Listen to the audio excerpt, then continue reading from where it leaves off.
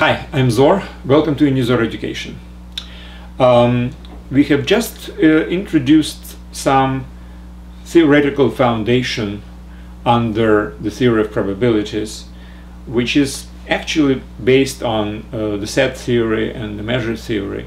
We have introduced the concept of a sample space with elementary events. Each of them is assigned certain measure.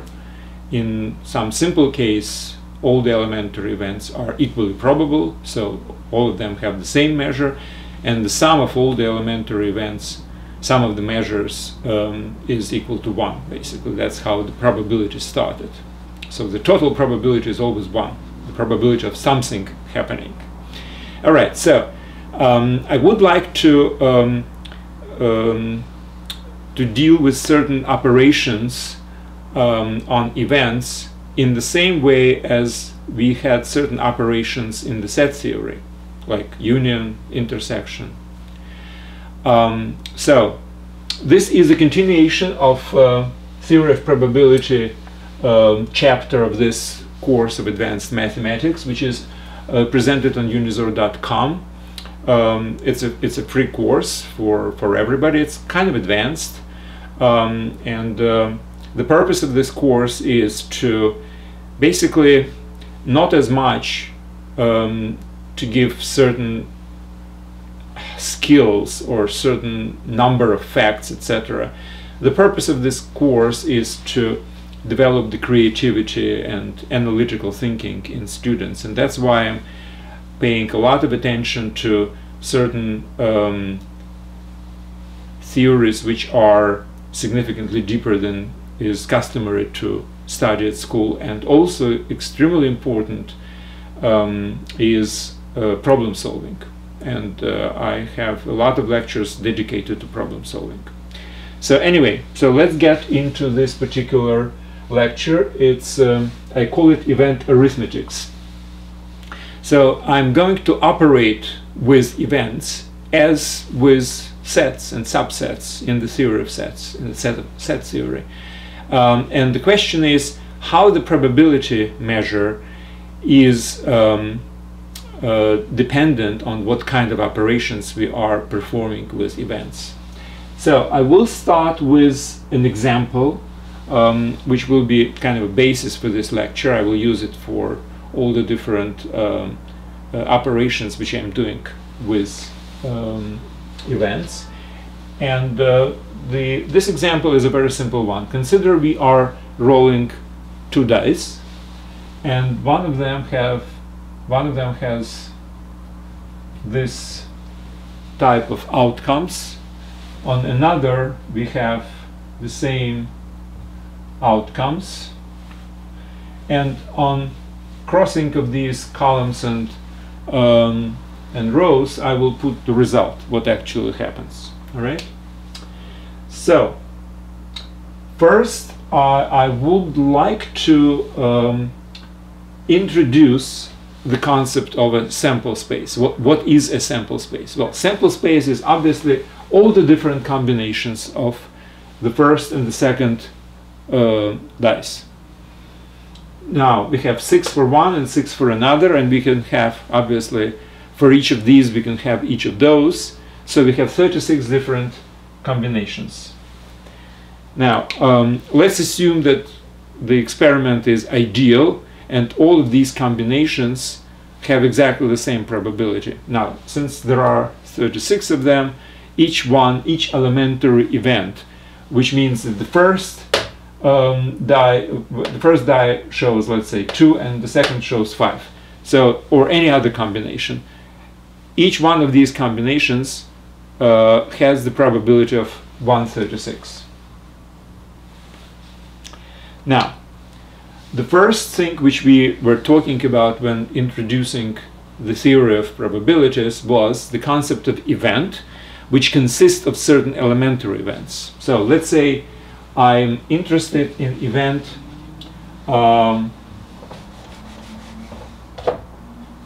that the sum of 2 dice is equal to, let's say, 5. Now this is an event. Now, how is it represented in the language of elementary events? Well, obviously the sum can be equal to 5 if the first die shows 1 and the second 4, right? So this is an elementary event which we are interested in, right? Also, 2 and 3 would show exactly the same sum of 5. 3 and 2 also. And 4 and 1. So we have 1, 2, 3, 4. 4 different elementary events. 1, 4, 2, 3, 3, 2, and 4, 1. All of them result in the sum of 2 equal to 5. None other, by the way. So the probability is obviously sum of these probabilities, because they are completely exclusive from each other. If one shows 3 and another is 2, it's completely unrelated to one shows 4 and another 1, for instance. It's two completely unrelated elementary events. Each of them has a probability of 1/36.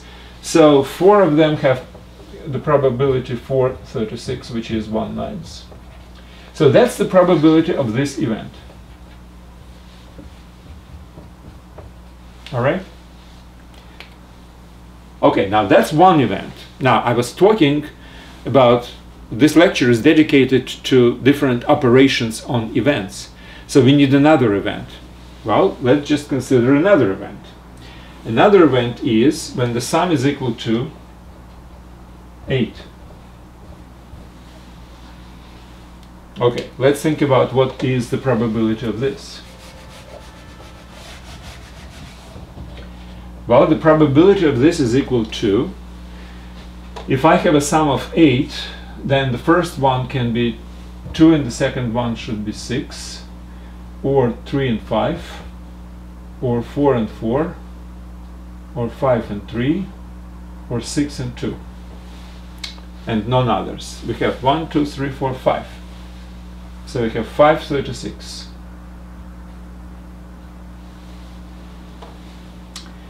Now, and that's my first operation.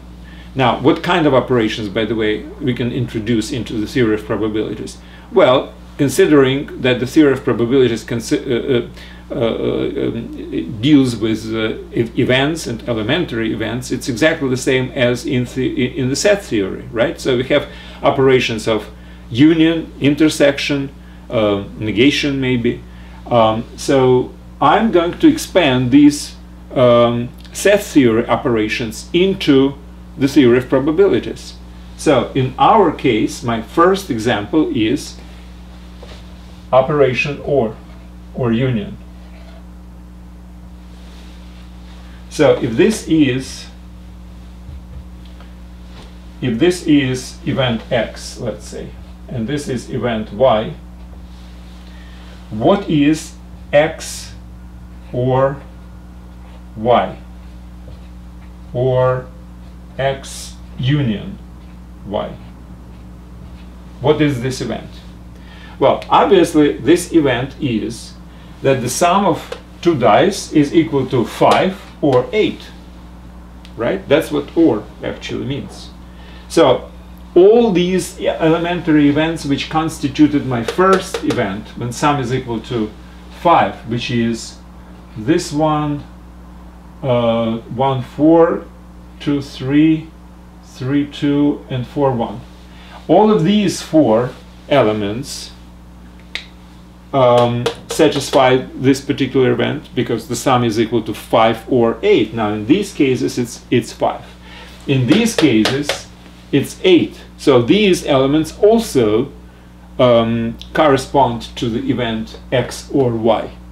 So what's the probability of this event X or Y? Well, it's all these plus all these should be summarized together. So it's 4 of these and 5 of these, so it's 9. So the probability of X union Y is equal to 9/36, or 1/4. Now, what's important here, that I just added these and these. When can I do it? Obviously, I can do it only in case these two subsets, these two events, have nothing in common. They are mutually exclusive, so to speak. There are no elementary events which belong here and there. If I have one event consisting of certain number of elementary events and another consisting of other, completely other elementary events, then I can say that I can add them to get the OR condition, to get the union of two events. If there is something in common, I cannot do it so simply. I will address it a little bit later in the lecture. But meanwhile, we have just learned that if my two events are mutually exclusive, then, and that's very interesting, I can just summarize it. It's the probability of x, now it's 1/9 or 4/36 plus 5/36, it's exactly 9/36 plus p of y. So what's the final formula which we have arrived with? This one. The probability of or union of two mutually exclusive events is equal to sum of their probabilities. That's very important. Now, it means that the measure, the probability measure, is basically an additive function, and you can really just have a very simple formula, but only in case you have a mutually exclusive events. Now, let me just bring the parallel to something like area in geometry. If you have one particular figure and it has certain area, and you have another figure, it also has a certain area, then union of these, which means everything here and there together, also has its certain area, right? And the area of this figure, combined figure, is equal to sum of these areas, because the area behaves exactly like the probability. The abstract concept in mathematics is the concept of measure. This is the measure. Area is a measure. Same thing as length, same thing as weight. Now, in case of measure of these two figures, this one and this one, you see there is a common part. And we cannot say that the measure or the area of the combined figure is equal to sum of these two separately, because there is a common place, common piece. But if there is none, if events are mutually exclusive, then the addition actually works fine. The measure of their union is equal to sum of their measures. Now, to indicate that events are mutually exclusive, we sometimes use slightly different notation. Instead of union sign, we'll just use the plus.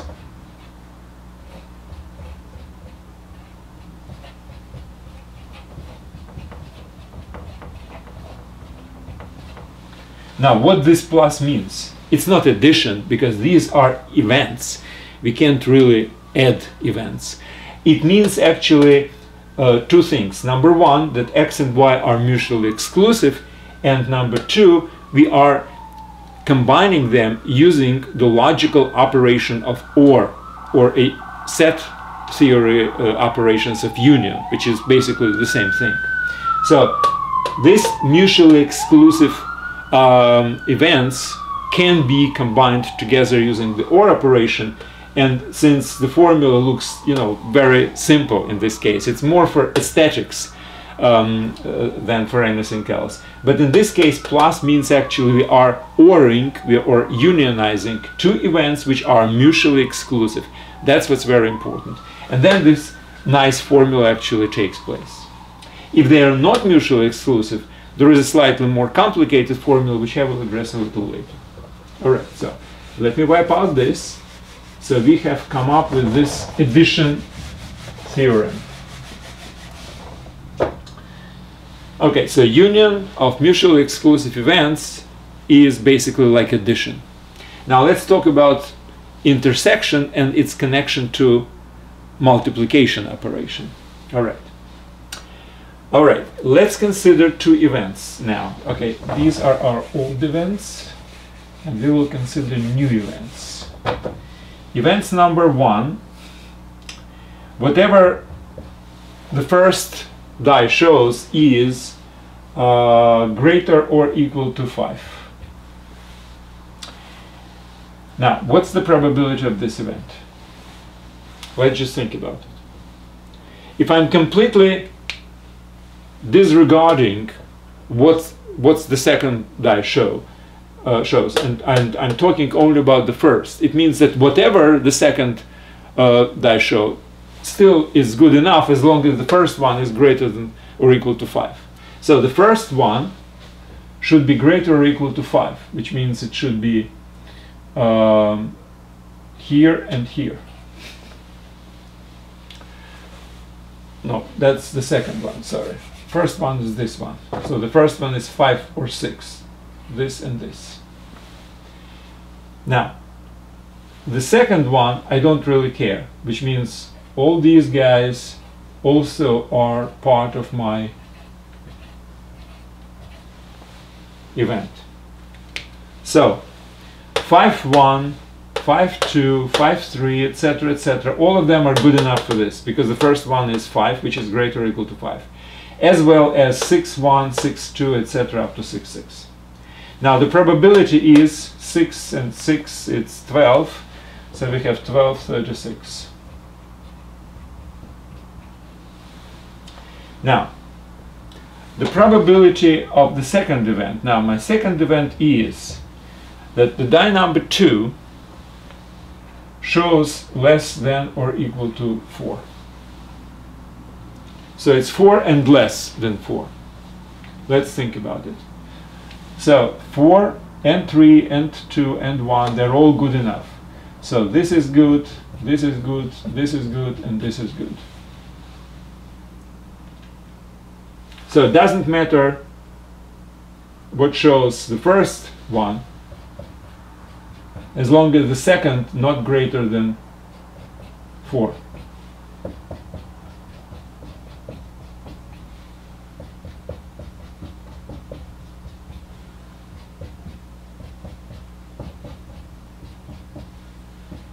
Notice that we have certain number of elementary events common for both. So these are elementary events which are this one, 1, 2, 3, 4, 24, 36, which is 2/3. And these guys, these elementary events belong to this event. Now I'm talking about their intersection. Now, intersection are events which belong to both, which is this, this, this, and this. 1, 2, 3, 4, 8. So, if I'm talking about intersection between, okay, this is x and this is y.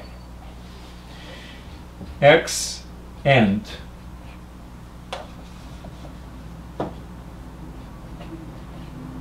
y, or x intersection y. It's only these, which is 8, 36, right?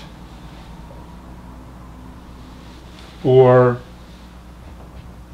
2 9s, right?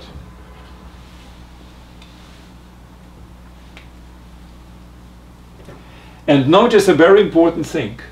If I will multiply this by this, 1/3 by 2/3, I will get 2 9s, exactly this one. So it looks like, for this particular case, I have that the probability of intersection equals to the product of probabilities, not liabilities. It's a very interesting observation, and it's not a coincidence in this particular case. Let me just explain under what conditions this actually is happening. Consider this is your total sample space. Points inside of this square, these are these points, okay? Now, certain number of events is x and x, and certain number of events is y. So we have two events, x and y. The x constitutes from certain number of elementary events, and y has inside certain number of elementary events. And there is something in intersection, some common elements among them, right? Now, let me just say the following. Now, what is the probability of x? Well, it's basically the part of the entire sample space occupied by elementary events which belong to x, right? So, if we don't know anything about what's happening, we can say that statistically speaking, if we will conduct a million experiments, then a certain number of experiments would constitute our event x, and the ratio of x happening versus the total number of experiments would be close to the probability of x, right? Same thing with y. But what if I will tell you the following? You know what, guys? Event y, I know definitely is happening. In this case, under this condition, what would be the probability of x? Well, you think about this way.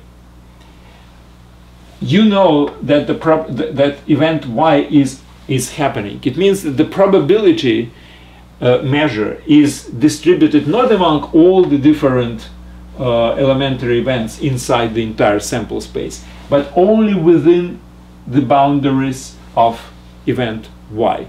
So we know for sure that one of these is definitely happening, which means that the probability measure should not be 1, like in this case 1/36, but only 1 divided by the number of elementary events within the boundaries of y. Now, if I want to know what's the probability of x under this condition, I should probably have a ratio of elementary events which are here in the common part relative to this number of elementary events inside the y, right? So, let me just put some numbers in it.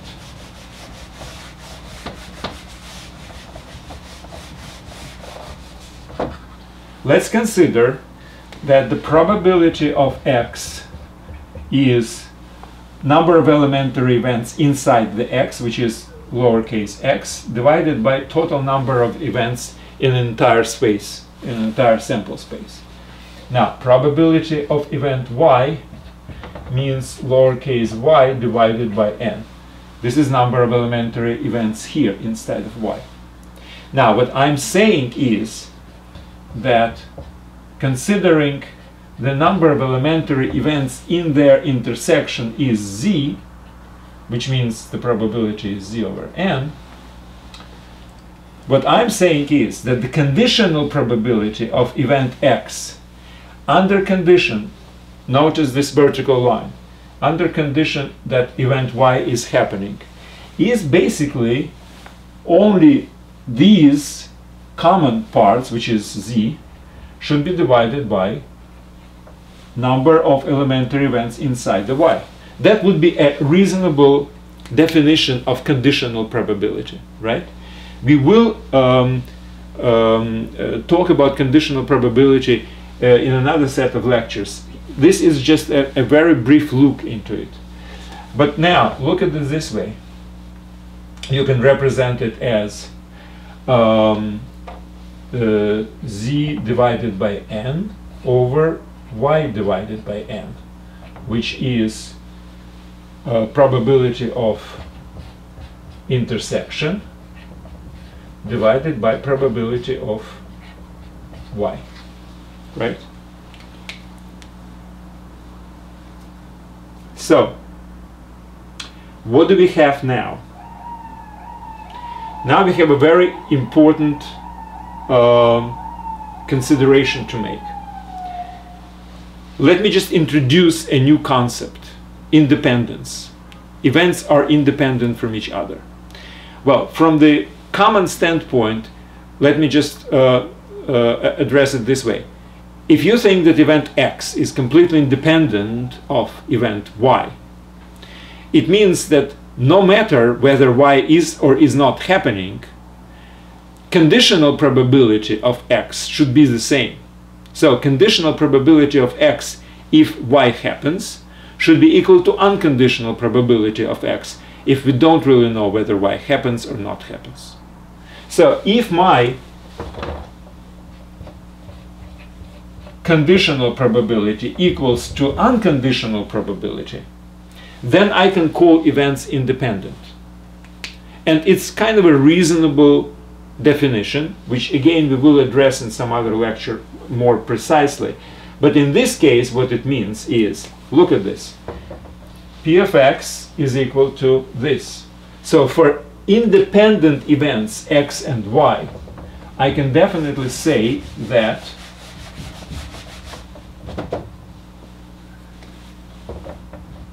P of x times P of y equals P of x intersection y, right? I just multiply this times this, should be equal to this. And this looks like our multiplication theorem.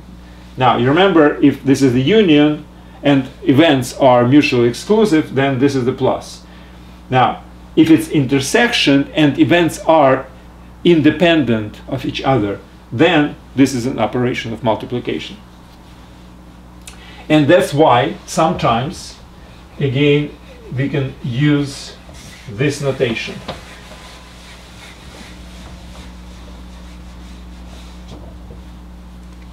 Just multiplication sign.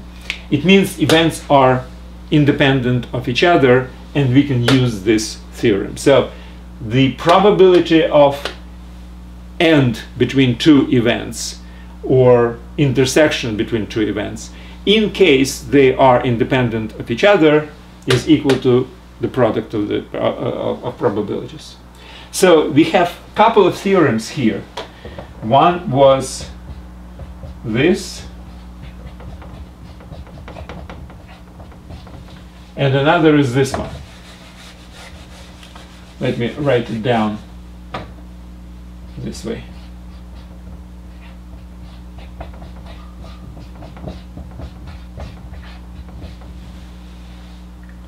Again, this is not a product in as much as this is not an addition. This is operation of union or operation or between mutually exclusive events, and then we can have this formula. Okay, not this formula obviously, but this formula. And in case of independent events, we have the multiplication theorem, and this is not a product. This is basically a intersection of independent events. Now, the last thing which I wanted to address in this lecture is basically, maybe I'll use the same picture, and it's related to union of non-mutually exclusive events. So not like this. This is a simple formula which works only for mutually exclusive events. Now, what if events are not mutually exclusive? Like in this particular case, we have something in common. Well, here is a very easy thing to do. If I will have union y in this case, now let's think about what happens if I do this. Well, I'm counting all these elementary events and all these elementary events. What's important is I counted these twice. So to make the count correct, I have to subtract once the intersection. So number of events which are inside the intersection should be subtracted, because it went into this number and went into this number, so it went twice. Now, and obviously if there is no intersection, if events are mutually exclusive, then this member is not participating. But this is the formula for the probability of or condition or union between two events in case they are not mutually exclusive. This is a mutually exclusive case. This is not mutually exclusive case, which adds this component into the equation.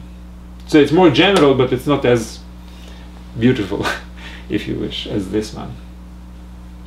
All right, now I will definitely address certain concepts which I am touching right now, especially conditional probabilities and independence, in further lectures in more details. So this is just the first view, and my purpose was to introduce certain operations on events, the arithmetic, if you wish. I call it arithmetic. The operation which looks like a plus, but it's not really addition. It's actually a unionization of two mutually exclusive or not mutually exclusive, in this case, events.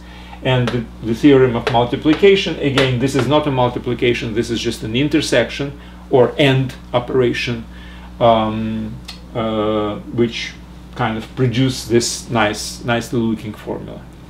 Well, that's it for today. Thanks very much. I recommend you to go through notes for this lecture presented on unizor.com. As you read the notes, you might just, extra time reflect on all these concepts.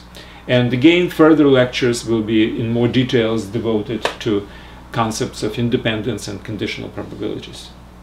Thanks very much and good luck.